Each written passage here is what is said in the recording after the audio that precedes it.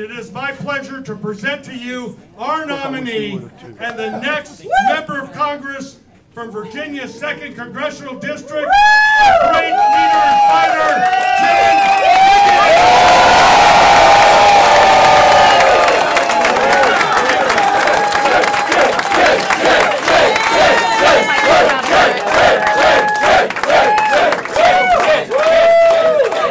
Take your shoes off.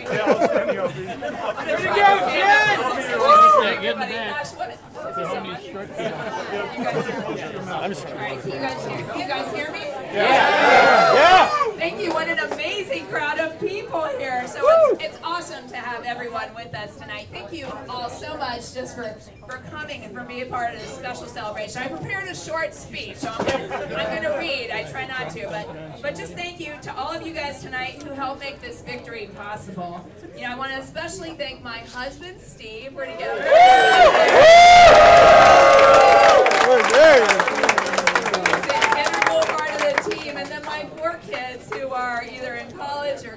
Or they are not here, but Steve, I love you and wouldn't be here without you. And then Jake, Josh, Abby, and Kate, you know, you are 4 of the reasons that I do this job, and you motivate me every day.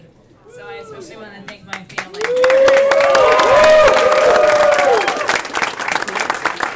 And thank you to the voters of the 2nd District. And those of you guys who voted for me today, I'm honored and grateful for your support. Yeah, you got and then to those who voted for another candidate, I look forward to earning your support in the next few months.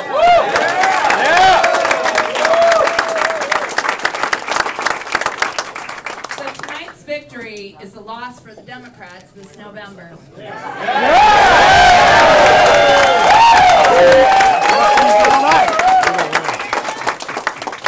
Democrats spent hundreds of thousands of dollars lying about me because they know that my victory marks the beginning of the end for Elaine Luria and their House.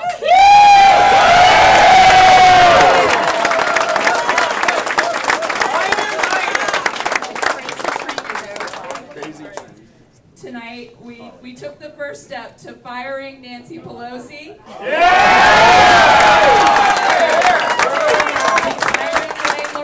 And ending Joe Biden's destructive agenda. But most importantly, tonight is a victory for our mission to restore American strength. And all of you know that I love to tell the couch story, but back in 2019, I have the microphone, I was sitting on my couch. We love that story. Thank you. I do too. And I was yelling at my TV, and Steve would say, "Are you going to keep yelling at the TV, or are you going to get off your couch and do something about it?" So we did. We got off the couch in 2019, and with a lot of help from many, many people in this room in 2019, we worked our tails off, and we won. We won that Senate seat, which was a competitive and just a contentious seat. But it was a great and a very sweet victory. So that was 3 years ago I got off my couch. Let's see.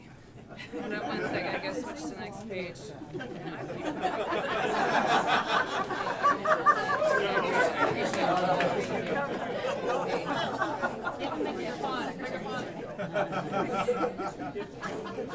Alright, so we worked our tails off. So that you worked your tails off again. So that same passion that we had in 2019, you know, we still have today, and we're going to use that same passion that we did in 2019 to defeat Elaine Luria and give you guys a voice in Washington. That's something. So Joe Biden was inaugurated in January 2020, and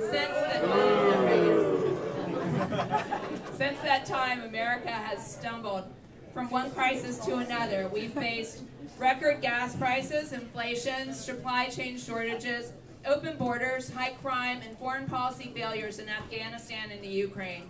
It doesn't have to be this way. These problems are a direct result of the failed leadership of Joe Biden, Nancy Pelosi, and Elaine Luria. No issue is more important right now than restoring America's economic strength. Joe Biden has made America's economy weaker than at any time since the 1970s. He shut down the Keystone Pipeline and ended new drilling on federal land. So now our economy is threatened by record high gas prices that are nearing $5 a gallon. Joe Biden pushed through trillions in spending while downplaying the risk of inflation. And now inflation is higher now than at any time in the last 40 years, and families are struggling to put food on the table and to keep up with basic expenses. Our older adults and our veterans are living on fixed incomes and being devastated by inflation. We must restore America's economic strength, and I will fight to bring prices down by ending Joe Biden's reckless spending and holding government accountable.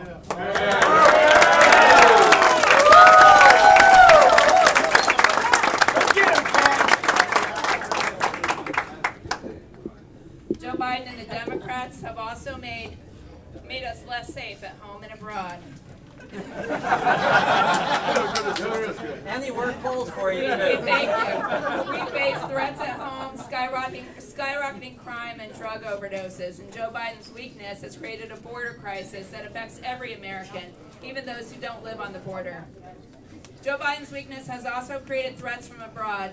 His incompetent retreat from Afghanistan cost the lives of 13 servicemen and women and was an embarrassment for our country.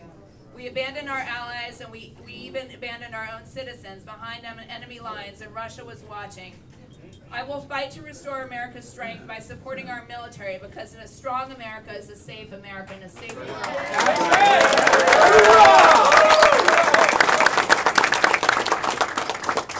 Every one of Joe Biden's disastrous policies are on the ballot this November. And in the 2nd District, these policies go by the name of Elaine Luria. Give her a new job, Jen. From $5 a gallon gasoline to runaway inflation to an open border to Afghanistan and the Ukraine, Elaine Luria has been Joe Biden's chief enabler. She voted for Joe Biden's failed agenda more than 98% of the time, and she's voted to make Nancy Pelosi Speaker of the House not once, but twice. Election day, okay, there's some hope. There's hope. Election day is 140 short days away, and I can't wait to work with you all to restore American strength and come together on November 8th, back here, hopefully, to celebrate another election.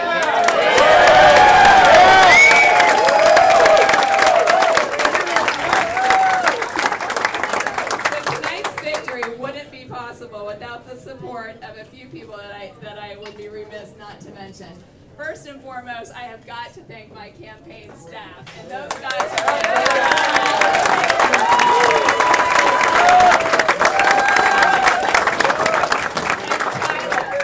and Tyler works for Senate side and campaign side. So, and then Joe Link has absolutely crushed our ground game. Yeah, Joe!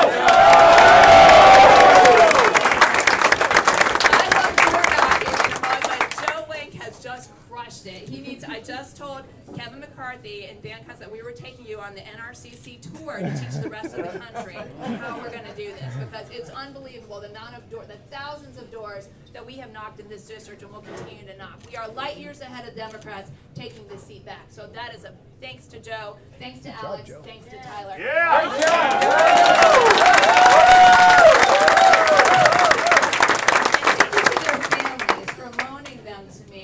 On a daily basis. These guys, I mean, day in and day out, I just wouldn't be anywhere without your support. So, and then to my interns, because we have an amazing group. Raise your hand if you guys knock doors or interns. Yeah!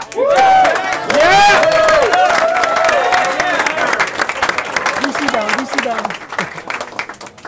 You guys absolutely crushed it at the doors. I know that there was a competition every day to see who could knock more doors, and we were all about that. They all had a hard time knocking more doors than Steve, I'll say that. So that was, he was definitely our #1 door knocker. Thank you to our media team, our digital team, our fundraising team. I know most of you guys came in from out of town. It's awesome to have you all with me in one room. This is a team effort for me. Politics is a team sport. I do not do this alone, but there is a lot of help every day from a lot of people. So thank you guys for everything. I really need to thank two of my colleagues who work with me in the Senate and the House, who hold elected office in this town, because for the past 2 weeks, you guys have had my back, and I can't say that enough. The amount of phone calls and emails and people asking questions, Why is Jen Kiggans a rhino? Why is she pro-choice? Why is she anti-police? Why does she vote with the Democrat? I mean, the insanity that has existed in the past. It's ridiculous. It's ridiculous. But you guys have had my back every single time. Absolutely. So thank you very much for having my back.